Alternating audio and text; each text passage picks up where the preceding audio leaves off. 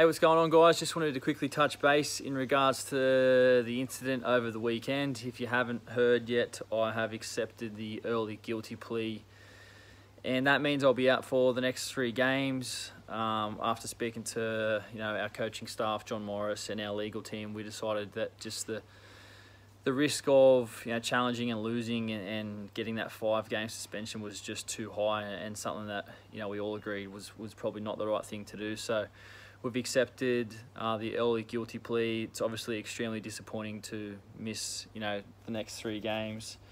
It's been a rough few days. I never went out there to intentionally shoulder charge.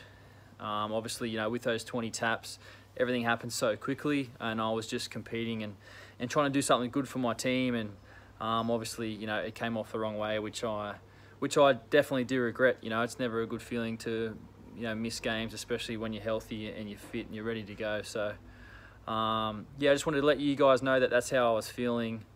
I'm disappointed. I feel like I've let my teammates down to be able to not be selected over the next few weeks, and especially our Sharkies members and fans as well. So I'm just going to keep my head down and work hard over the next few weeks. And I've never been sent for 10, let alone sent off in my whole rugby league life, and I've been playing for a long time. So I'm still a little bit disappointed about that.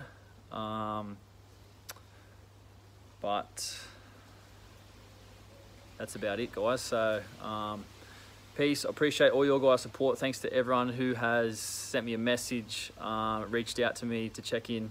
I appreciate you guys, so take care. I'll be back soon. Let's go.